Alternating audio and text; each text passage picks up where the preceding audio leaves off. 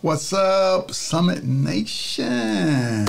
All right, I'm going to share with you now the Father's Day tributes that we showed yesterday in the Sunday celebration. Enjoy. My favorite dad funny is when he came back from work and I seen he had my cheer jacket on because I always order them in a large. My favorite dad is when he calls me the Amazon because he knows he raised a really strong daughter. A favorite memory I have of my dad is when we're working out and competing on bench press. My favorite memories are laughing together with my dad. There's always a point where if you tell a joke and you hit him at just the right moment, he'll double over in laughter, and it's like one of the most infectious things. My funniest memories of my dad are whenever we race and he gets close to beating me and seeing how excited he gets afterwards. One of my funny dad memories is when I was younger, I went home and told my parents that some kids was picking on me and I was going to have to fight them. And did you know my dad signed me up for Taekwondo classes to make sure I knew how to properly defend myself. 1, 2, 3, Happy Father's Day to you. Happy Father's Day to you. Happy Father's Day. Best dad in the world. A funny memory or a moment I have with my dad is going to the Notre Dame game and going to the beach. Some of the things my dad always says is that he's going to the gas station. My dad always rocks his work uniform, and you'll never see my dad without his Nike sweatshirt on. Happy Father's Day, Dad. I love you. This message is for Gary Reggage, my grandpa. Just grateful for the times that we had and shared and are going to continue to share. Started as a kid, whether it be taking me in on the weekends or going to play like one-on-one at the park. He probably didn't know at the time like how much stuff like that would impact me and have an effect on me to this day, but truly blessed for just moments like that, and blessed with somebody who always is full of knowledge and full of wisdom and just always willing to share and instill good things into me. And it started early on and it's still going on today, so just grateful and truly blessed to have a grandpa like you, G. Love you. Hello, my name is Lachelle, and I am the oldest daughter of Glenn Cornelius Keller. Hi, my name is Jalen, and I'm the granddaughter of Mr. Glenn Keller.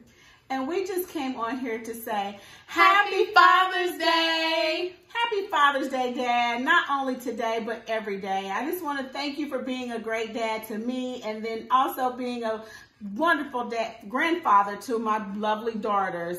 The one memorable saying that we have of you is you would tell the girls to say, Granddaddy got it going on. That's right. Granddaddy got it going on. So we just come to say Happy Father's Day, Dad. We love you. And always remember what? Granddaddy got it going on. Happy Father's Day.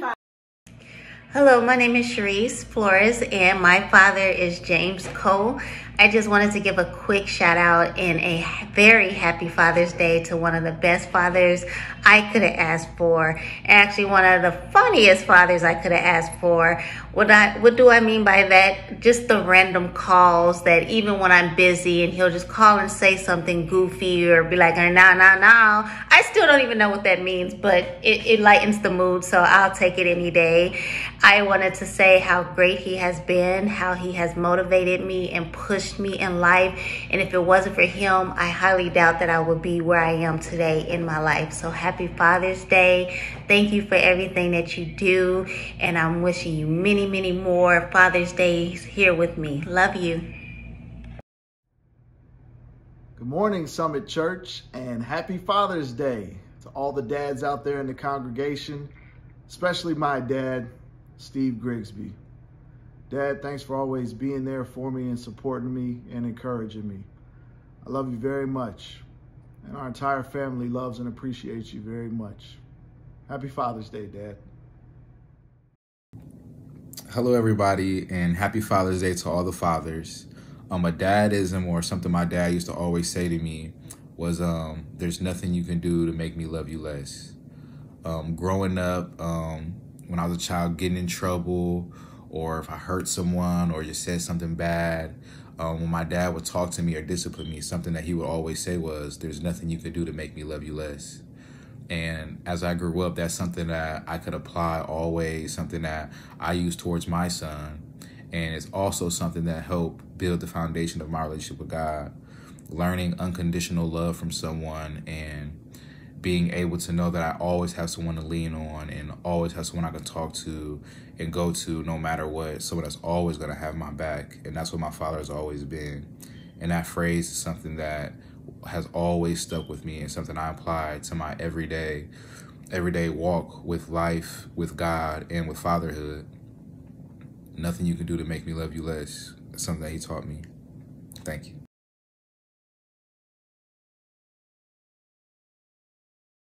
Something Dad always has on, or like you won't catch him without, I'm gonna give y'all like a starter pack. So first, Panda Dunks, that's first. Glasses, like collared or long sleeve shirts, I don't know why. Jeans in general, weird option, but okay. And excessive amount of gum, like unhealthy amounts of gum. I don't know why, but yeah. Good. All right, so some of Dad's isms, or one of the main ones really, is that he's selectively cheap.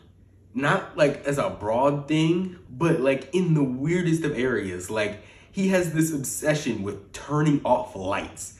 I remember we used to laugh like hysterically because he would get visibly upset if you would leave a room even for like 5 seconds and leave the lights on. It would be the funniest thing. So yeah. Hi guys, my name is Jared Gilbert. My dad is Ronald Gilbert, and I'm here just to express gratitude and love and appreciation for all he's done for me. I mean, the list is endless, as I'm sure most people's are, but all the times I've lost my keys for not kicking me out, for when I tried to cut through 6 feet of grass with a walking lawnmower and you came in and saved the day. The time when they called me a liar in T-ball and you stood up and said, "That's my son. He's not lying. He caught that ball." For all the memories, all the things you've done, the list goes on and on. I love you. I'm Judy. I am Ernest's Barnett's oldest daughter out of 6 kids. Out of the 6 of us, I would say I am my father's child. If I have had to have handpicked my father, I would have chose the same father over and over again. He is the best dad ever. Do I love his corny jokes? Yes, I love his corny jokes. Sometimes we try to see who's going to tell the joke first, him or me. He loves MCL. He loves spending time with family. And if I have to say something, he's the most encouraging person that I know. Sometimes I call to lift him up, and he always ends up lifting me up. Also, the thing I love most about my dad is he never passes up an opportunity to share the word of God with you. Anytime he sees anyone, the first thing sometimes I hear him say is, "You know God loves you and you are blessed, but God wants to bless you more." And the other thing I always keep in mind, he always tells me to be careful what you say, because the tongue is a powerful thing. And I carry that on with my own grandkids. And I thank you, Daddy, for everything that you have done for our family. I think my dad's a really good dad, both mentally and physically, because he's just a really good role model, and he's teaching us how to be good dads someday. I think my dad, he has such a good sense of humor, and he says so many things that just help us in the long road. Happy Father's Day. Love you, Dad. And I still need that win. when you beat me when I was in 6th grade and you won't play me no more because you're scared and you old and you got old kneecaps. Happy Father's Day, Dad. I love you. I don't know what to say. Happy Father's Day. I love you very much. When we gonna go skating? Yeah. I'm waiting on it. Right.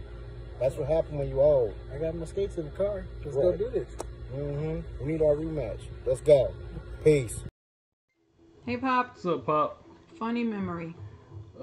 Most recent memory that we got was when you thought somebody was trying to break into Mom's car or your car, and you saw yourself on camera, but you thought it was somebody else that was trying to break in there, and Mom was like, "It's you," and you was like, "No, this dude's light skinned. This ain't me. I'm not light skinned." And she was like, "Yeah, it's you because it's a night vision." But we was rolling because you trying to call the cops on yourself. Right, you trying to or shoot yourself. Who does that?